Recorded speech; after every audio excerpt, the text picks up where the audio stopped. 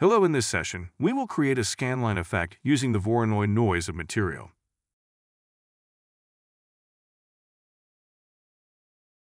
First, we create a material. To create Voronoi noise, we generate a vector noise node, set the function to Voronoi in detail, and check tiling. Next, to set the size of the Voronoi noise, we create an absolute world position node. Then, to adjust the size, we create a divide node and a parameter node, and connect the nodes together. You can create a parameter node by clicking while pressing S. If you preview the vector noise node, the Voronoi pieces are so small that the pattern is invisible. If you connect the divide node to the position pin, you can see the Voronoi noise appearing. Next, to create movement, we generate a time node. Then, to adjust the time value with a parameter, we create a multiply node and a parameter node and connect them to the time node. Next, to make the noise move in one direction rather than the overall direction, we create an append vector node. Connect the time node only to the R pin of the node you created. Set the remaining pins to 0 by creating a constant node, and connect them to make it move in the x-axis direction. Next, to move the noise, we create an add node. Then, we connect the vector noise node and the append many node to the add node we created to set the movement to the noise. After connecting and previewing the add node, an error occurs. This is because when vector noise is set to Voronoi, it converts to the float4 format, which doesn't match the float3 format of append many. Using the transform position node, we convert the vector noise node to the float3 format, and at the same time convert the position from world position to local space, so that noise can move in the x direction in local coordinates.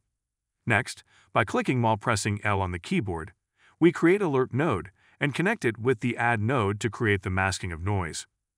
Next, we create a sign node and connect it to the alert node to create a struct form of Voronoi noise.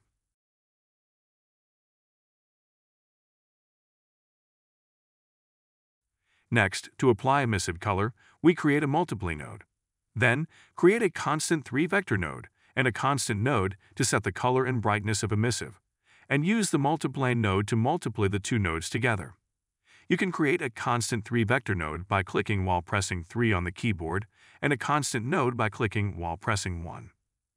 We connect the previously created multiply node to the sign node in multiply node, and connect it to emissive color to set emissive color.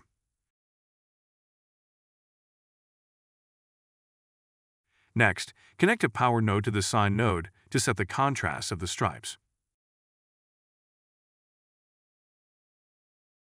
Then use a saturate node to limit the Voronoi noise to a value between 0 and 1.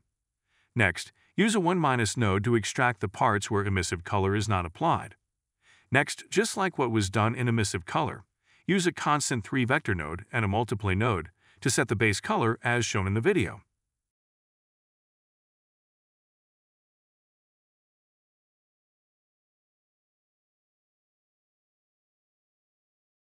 Lastly, using a constant node and a sign node, set the material's metallic and roughness as shown in the video.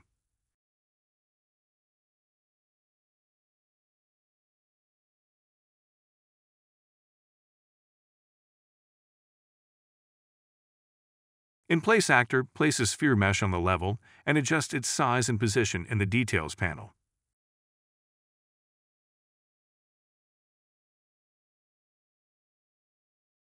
Next, right-click on the created material and select Create Instance to create an instance. Set the parameters in the instance and apply them to the mesh created in the level.